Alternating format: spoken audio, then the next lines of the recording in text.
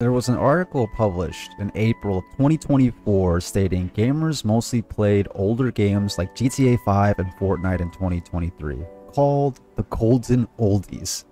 Crazy to see that these games are considered old now, but what's not being tracked is how many of these gamers are playing single player titles with mods, right? Let's be real here. I'm not a dev, I'm not a programmer, I'm just somebody who really loves video games. And there's one side I've never explored: mods. Thanks to my Steam Deck, I've been playing Fallout London for about 3 hours and I am absolutely blown away. Fallout London being created on the foundation of Fallout 4, which was released in 2016. Yeah, there are technical issues, but this mod is easily one of the best pieces of content that I've played this year. And it's free. Look, I'm not here to spoil Fallout London or glaze it too much. This community is parallel to everything that goes on in the video game industry. That includes creative, business, the state of the game itself. Modders can't create these crazy mods without the game itself being polished. I do feel the need to highlight this community because I am so new to it, and the levels of content and the accessibility for us gamers, us consumers. It's insane to me that this has been around since the early days of PC gaming. That's how we got games like Counter-Strike. That's how we got games like Dota. And games like Skyrim that essentially feel like a new title in and of itself. The modding community, let's put it real, the modding guilds will be the one group that pushes the gaming industry forward. The modding community has enhanced the longevity of our favorite games, quality of life updates, crazy fan projects that are the size of full-priced AAA games. The capability and open access to mods for us gamers, it's actually crazy, man. I mean, how else am I gonna play Paper Mario on 60 frames per second, right? I've never been one to dive into mods because I do feel like the vanilla experience is always worth trying out. And to be honest, downloading these kind of files sketch me the fuck out. However, after purchasing a Steam Deck and diving into that world of PC gaming, mods including content updates for games that no longer have planned content, the volume of creativity, the volume of enhancements that come with the accessibility for modders to create their own environments with new levels, missions, even X-Packs. You know what I mean? These community-driven improvements are an insane level of commitment, capability of course, but you gotta remember that these are all free. With these bug fixes, patches, anything that improves some of our favorite titles, one of the things that we gamers, us consumers, gotta remember is that these modders are doing this on their own time. And look, I'm not here to just talk about quality of life mods and big DLC mods like Fallout London. I'm gonna throw ROM hacks into this conversation as well. Let me know if you think otherwise, because it does get a little blurred here. But I'm more talking in the sense where you take the foundation of a game and you have the ability to create your own world with that foundation that is available to you. With the announcement of the Halo Combat Evolved D-Make for the Game Boy Color, it just light bulbed my brain. Like, who else is doing this? What other games have this kind of fan projects? And lo and behold, Pokemon. Pokemon, the world that I haven't stepped into in so long, has an entire library of ROM hacks, which is essentially modified versions of certain Pokemon titles. One of the ROM hacks that I thought was worth highlighting is Pokemon Sword and Shield, the GBA version.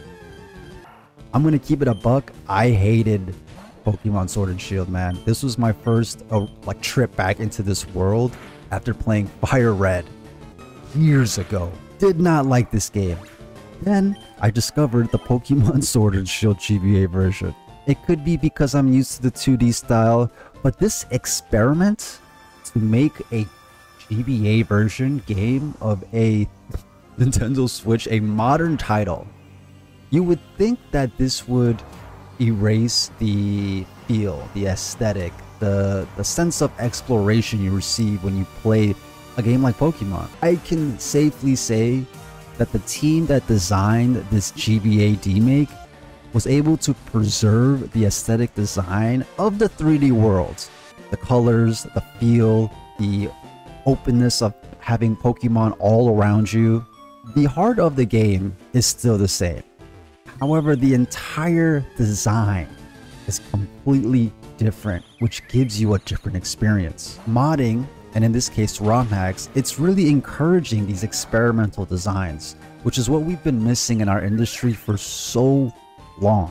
Us gamers who love video games as a hobby, or it's your main form of relaxation, or it's your way of tapping into the world, we have been receiving these very recycled versions of modern games, and let's be real, it's hit its peak.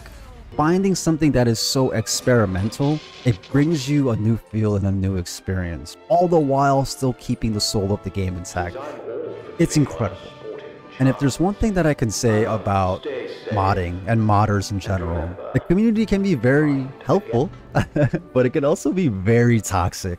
That's because there is a very high level of engagement and loyalty when it comes to the modding community that I've learned. Especially trying to get Fallout London running, people are quite literally sharing data, sharing information so that all of us as gamers and consumers can find the correct way to get this ridiculously insane fan project to run and play well enough so that we give them their flowers, essentially experience the titles in itself. Modding ultimately benefits not just the community, but the studio that actually developed the game. And you might be thinking, how does that work? It actually builds a stronger community by allowing this level of access. Let's think about forums, social media interactions, collaborative projects, essentially studio acknowledgement of the fact that there are modders here helping and improving the game itself.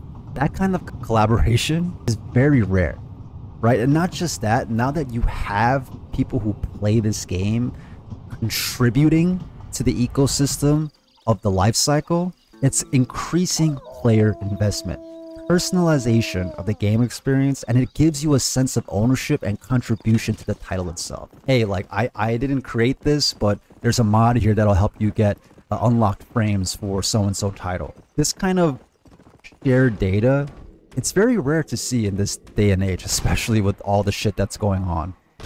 And having that kind of communication, it'll essentially benefit the business as a whole, right? The economic impact definitely seen as a negative. But if I was on the studio side, I would say, yo, these mods that people are using to play our games, yeah, it's great that they're playing them forever, but it's not coming from us. 100% what every studio executive is thinking when it comes to these mods. Yeah, gamers are playing old games, but we're playing it with fresh content.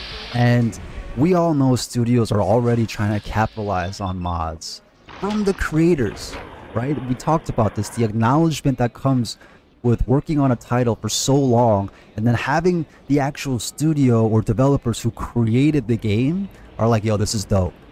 Give the credit where it's earned, because for a lot of these modders, there is a potential pathway to a actual career in game development, professional opportunities that come by showcasing your talent and skills. Of course, it's not all sunshine and rainbows. Intellectual property issues, copyright infringement concerns, legal battles and licensing that comes with music, voice actors, all of this nonsense that goes into developing a game. I understand that there is a level of quality control that is needed with mods. Right? Don't get me wrong, I think CJ and Sekiro is awesome, but it can get a little crazy, right? There can always be that chance that there's a bad apple in the neighborhood that fucks it all up for the rest of us. You know what I mean? I believe modding, the modding community, is the current present of the gaming industry. What the future could be, it's very hit or miss. Who knows how that business side is going to end up.